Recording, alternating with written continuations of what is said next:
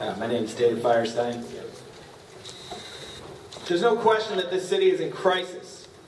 135 murders last year, not counting the ones committed by the police and permitted by this body. Already a half dozen murders this year, and other assorted violent crime and property crime is on the rise. Where we live, which is undoubtedly unlike where you live, gunshots are a regular occurrence. But given the problem of violence, we have many possible solutions. We could nurture the community, strengthen the schools, protect the homes of people in financial trouble, feed those who are hungry, clothe those who are cold, shelter those who lack houses. But this is not the solution you've chosen. The solution you've chosen again and again and again is more violence, more police, more foreclosures to clear space for new condos and businesses, more gang injunctions, more crackdowns on misdemeanors to clear up your pretty new projects like Nobi.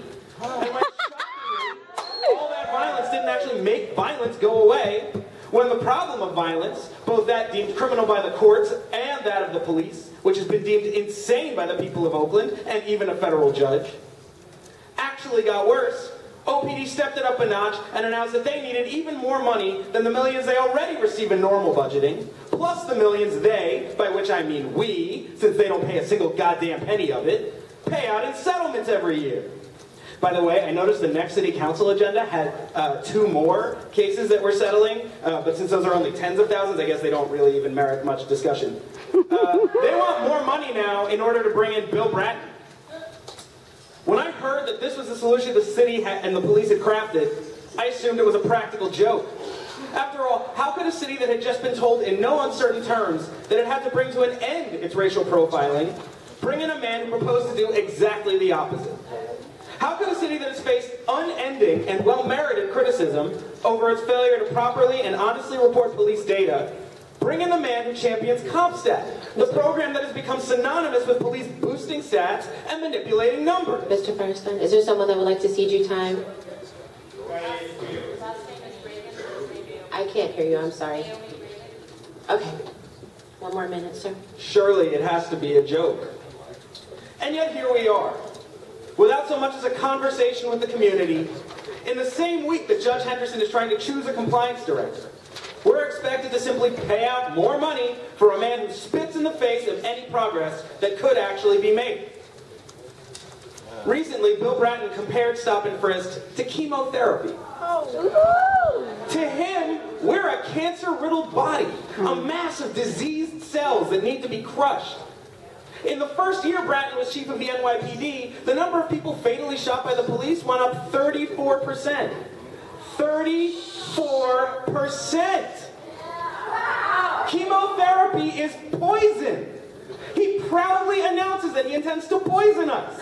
He wants us to smile as he tells us that he intends to inject our community with the poison of police violence, with the poison of zero-tolerance policing, with the poison of more officer-involved killings. And it's easy for him to smile, because in this metaphor it won't be him, or Mayor Kwan, or Deanna Santana, or Chief Jordan, or any of you that will be stopped and frisked. It'll be us! Again, I have to ask you. I'll cede my time. I'll cede my time.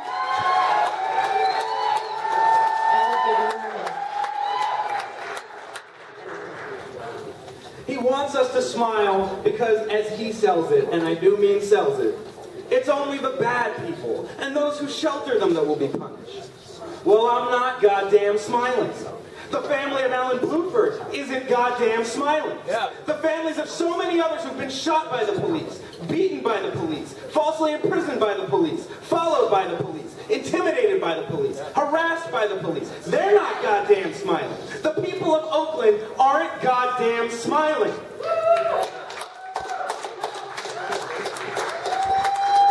On Monday, Chief Jordan addressed the media to talk about the murders that have rocked our city so far this year, and he ended with a quote from Dr. King, whose birthday is today.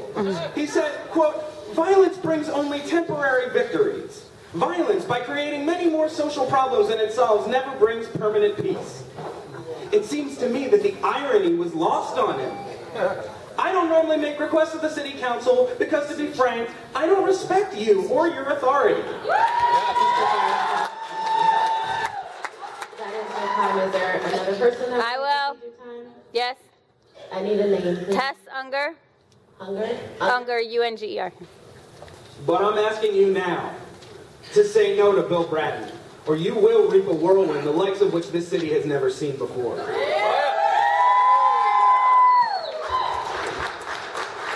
Dr. King said, quote, returning violence for violence multiplies violence, adding deeper darkness to a night already devoid of stars.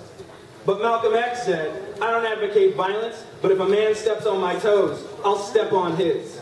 You decide what's coming next.